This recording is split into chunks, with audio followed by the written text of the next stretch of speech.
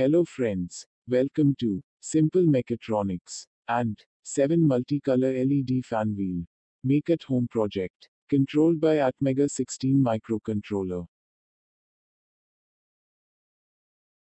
A general purpose PCB with line tracks is selected for the project. And lines are marked for 5 volts DC power supply and ground. This is the main circuit for the project controlled by ATMEGA 16 microcontroller. A 40-pin IC base is used for microcontroller. Disk capacitor, ISP port and power indicator LED is connected.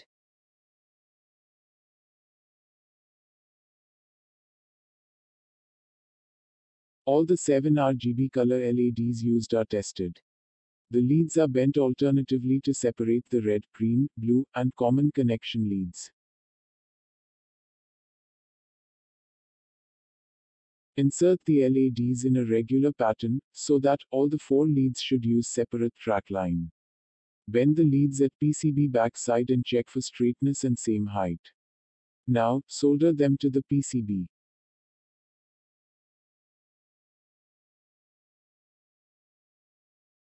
Check all LEDs using multimeter. In continuity testing mode. Holding common and each color. Now solder the resistances as shown in the circuit. And once again test all the LEDs with respect to 40-pin IC base.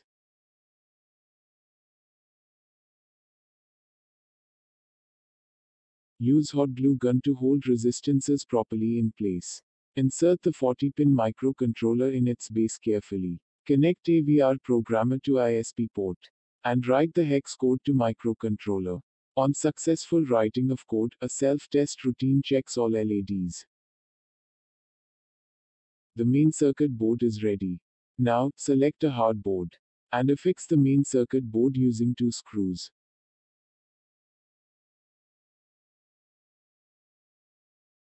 This is the 5-volt DC supply circuit for main circuit board using 7805 IC. Hold the 9 volts battery on the other end of hard board.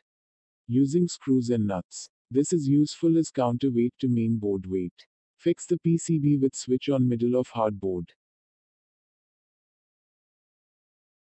This is regulated voltage circuit for speed control of DC motor through LM317 IC.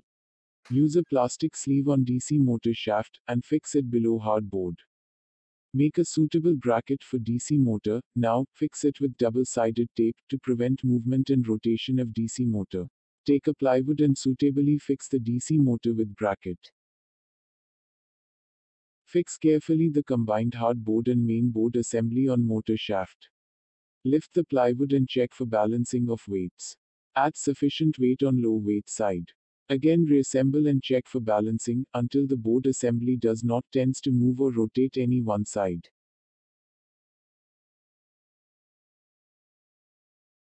Fix the 317 voltage regulator circuit on one end of plywood and check the motor speed. Take 3144 Hall sensor, connect 3 wires for main board. Fix it on a lightweight bracket, and fix the bracket to the hard board. Take a permanent magnet and fix it on plywood, below the rotation path of Hall sensor, with a small gap. Now switch on the power supply again and check the LEDs are responding near magnet. Switch on the motor power. You may enjoy the study text displaying in multicolors. With combination of 2 shooting jumpers, the text is displayed in 3 formats. Number 1 is 16 colors to each loop.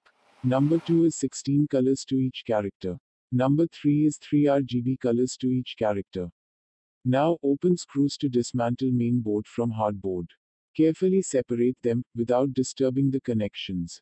Then, use 90 degrees angle brackets, to fix the main board, perpendicular to hard board, using small screws and nuts.